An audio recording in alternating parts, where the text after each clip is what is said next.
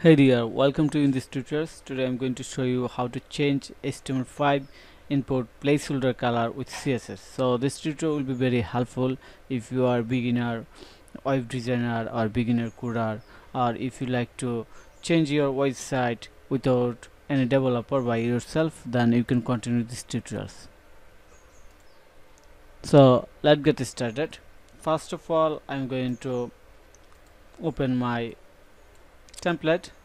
This is just a simple register or login template or page where I wanted to change the placeholder color. For example, right now color is looks gray colors, and I wanted to change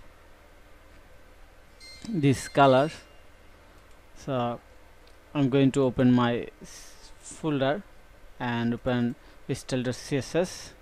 Then here I am going to add some CSS code that I will share with you in the video description, from where you can copy this code and use in your project. So here is my CSS code.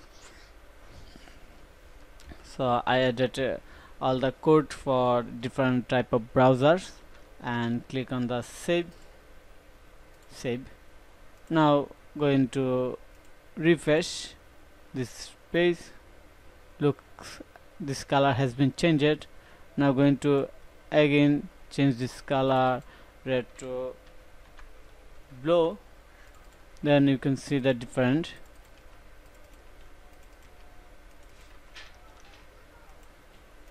Now going to reload this page again. This color is now blue. So here is one thing you have to follow. This is the class name of our from.